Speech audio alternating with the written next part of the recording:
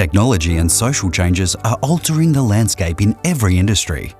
Organisations today need the full gamut of human judgment, perspective, passion and creativity to increase their agility and inventiveness and realise their full potential. The key to this is diversity and inclusion. Another word for diversity is variety. What a great thing for a workplace to have! A variety of ideas, perspectives, concerns and suggestions.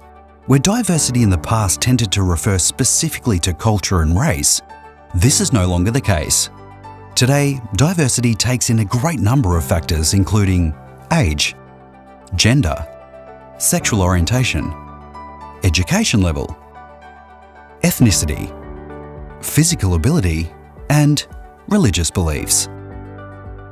Imagine the impact on innovation and creativity when a workplace is filled with workers of different skills, backgrounds, experiences and knowledge, where employees are encouraged to share their thoughts and ideas with others, where brainstorming and problem solving is carried out by an engaged and diverse group of minds, offering different thought processes and a wider range of perspectives.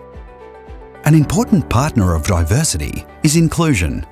A diverse workforce is not achievable without a deliberate focus on fostering inclusion, belonging, and building an environment where an employee feels welcomed. It's important to remember that employees aren't a feature of the organisation. They are the organisation. When a worker feels like they not only have a voice, but their voice matters, they are far more likely to share their opinion with others. Teamwork and a cooperative work environment can increase productivity in a business.